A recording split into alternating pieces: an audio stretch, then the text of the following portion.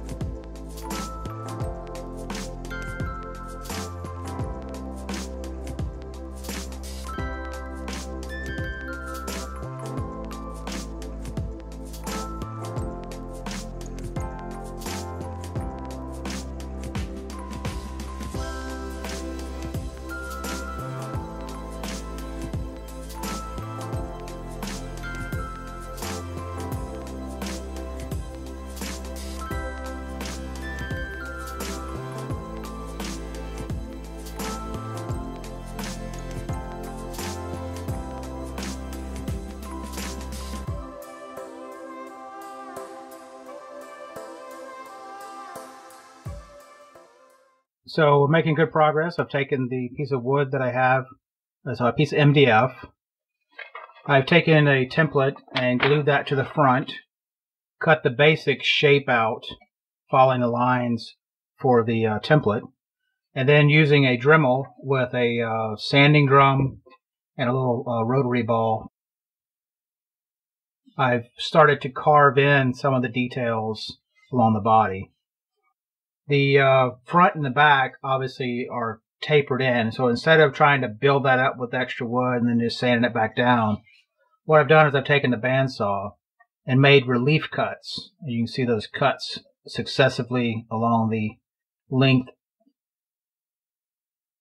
Open the cut up a little bit, fill it full of super glue, close it back up, and then just keep progressing along until you get a nice sweeping bend. You can come back on the front and just sand that down. Now, because it's MDF, it had some blowouts, especially when you got to the thinner part right here. But that's okay. I just fill that back in with super glue, sand it back down, and it'll be fine. Done the same thing for the rear. The most challenging part is not going to be finishing this, which I thought it was going to be. I think the most challenging part is going to make a mirror copy to look exactly like this on the other side. I think I can do this, but like I said, it's going to be a little bit of a challenge, but I guess I'm going to have to get to that, so let's get started.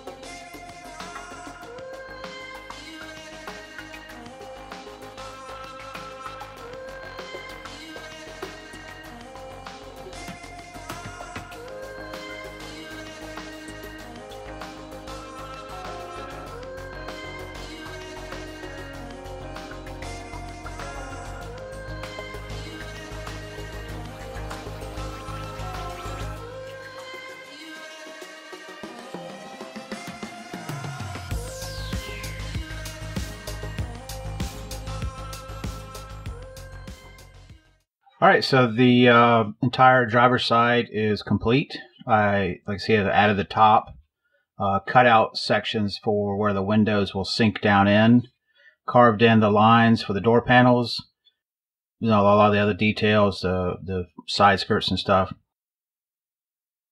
Obviously not perfect, but I think for a buck it's going to work just fine. The plastic will pull into this. Any minor imperfections I can repair on the plastic. But what I'm going to do is go ahead and get the passenger side complete, and then work my way around building all the other panels. And then I will do the vacuum pulling. So I want to, the reason I want to do that is I want to make sure that all the body lines are lining up perfectly and look right together. So I still have a chance to shape these panels until I'm done. So anyway, that's the plan. But until then, we'll see you in the rocks.